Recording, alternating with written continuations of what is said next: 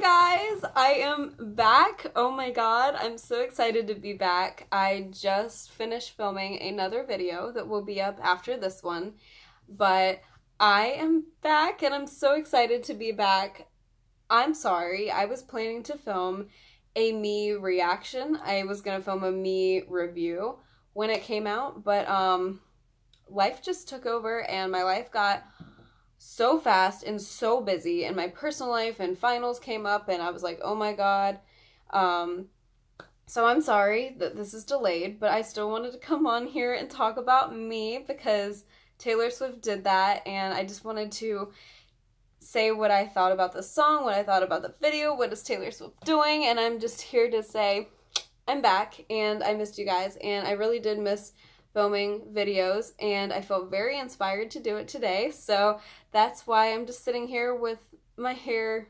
My hair's fine, but just casually lounging. It's rainy outside, and I didn't do my makeup because if it's raining, why would I do my makeup?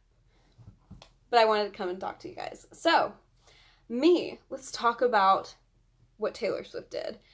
So, Me came out on April 26th. It is now the 13th of May, and if Taylor Swift does anything while I'm filming this, 91113.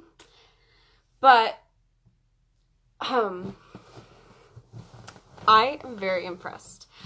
I was like, oh my god, Taylor's really out here doing a collab for her debut single off TS7. That's not something I really expected, to be honest, and when the news broke about it, I was like, oh my god, what?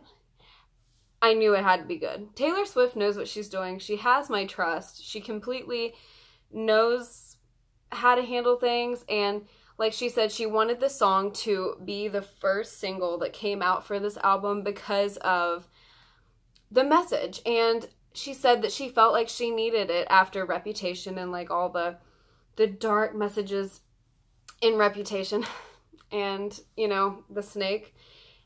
And I think that this was the perfect song. Now, I haven't heard TS7, obviously, but I really do think that Taylor strategizes really well, and she knows how to pick her debut singles from the album. And she always makes a statement, like, look what you made me do. Made a complete statement. She knew what she wanted to say. She wanted to say the old Taylor's dead, like, you guys did this and I'm over it. And she came back like that. She came back this time with a strong message of individuality and like celebrating yourself for who you are and not what you have or how much you make or any of that, just being you and celebrating you as an individual. And like she said in an interview, there's not a lot of pop songs like that, and she wanted there to be a strong underlying message of positivity and celebrating yourself and something that would get stuck in your head. And oh my god, Taylor Swift got it stuck in my head. I think it's a fun song. It wasn't meant to be serious, and of course when she puts out TS7 there will be serious songs. It's not like, oh, like spelling is fun. It's gonna be like the whole theme of the album. I mean, it's gonna be bright, pastel, vibrant, positive, and a new beginning and a rebirth of, you know, Taylor Swift after Reputation. But I think that we're still gonna, of course, get those in-depth, like, messages and all that. But I think that her putting out Me was very important and a very substantial landmark for her career, and I absolutely love it. And I love the video. I love, oh my god, Taylor Swift in a suitcase. I really just said that. I meant Taylor Swift in a suit, a pantsuit. Oh my god, that's so funny. If you guys don't know, there was a rumor when she was hiding that she would get carried in and out of her apartment in a suitcase, and I guess when I said suit, that's the first thing I thought of. Oh my god, that's so funny. I'm so leaving that. Just because that was something that was really funny, and it's like an inside joke in the fandom. I cannot believe But Taylor Swift in a pantsuit is a power statement. Like, you look it up in the dictionary and you see Boss Babe and you see that picture of Taylor Swift in the yellow suit. Wow. And the choreography between like her and like Brendan Urie was the cutest thing ever. And Benjamin Button, the cat in the music video that Brendan hands Taylor as a gateway to her heart, was actually a cat that she adopted from the video shoot, and I think that's so adorable. And I love Benjamin Button. Oh my god. He is the cutest. I can't wait to see more Benjamin Button content. But apparently the album name's in there, and I'm going with the Kaleidoscope Theory. Truly, if you're not a Taylor fan, there's a lot of theories going around because Taylor said that the album name and the next single title are in the music video.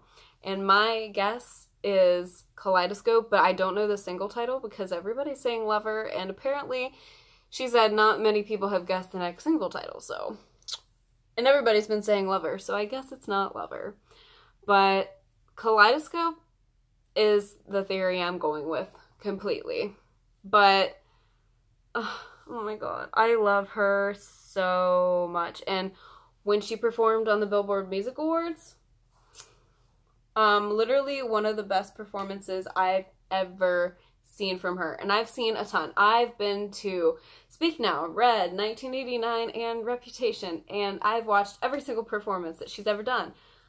That girl absolutely nailed it. She made such a statement. Like, she had people going from umbrellas. She had people, the drum line. She just went all out for this opening performance, and I felt like I was watching a Taylor Swift concert instead of the opening of the Billboard Music Awards.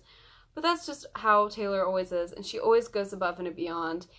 And she's so good, and I can't wait for this song on tour, and I can't wait to hear her go, "Hey kids, DC is fun," or like, "Hey kids, Nashville is fun," or like wherever I end up seeing her. You guys will be finding out when that all happens. But I'm so excited for this next chapter with Taylor, and I am blown away by her always. This girl knows what she's doing. She never fails to amaze me, truly. I love her so much, and it's so much fun being a fan of hers because she always keeps that mystery, you know? Like, she could just say, okay, here's a single, but she likes to make things an event. She likes us to find out clues and then later tell us the album name, but I'm ready. Taylor Swift. TikTok. I'm getting impatient because I'm so excited to see where this takes her. But yeah, that's my little rant on me, and I'm sorry it's late again. Life just gets crazy. I know you guys understand that. But I love you guys so much. Thank you for watching, and whatever video requests you guys have below, I might do. So I love you guys, and that's all I really know, and please let me know what you think of the song down below. And when I get more of my merchandise that I've ordered, I can make a video on that. Just let me know what you guys want to see. And I love you guys, and I will see you in the next one. Bye, guys.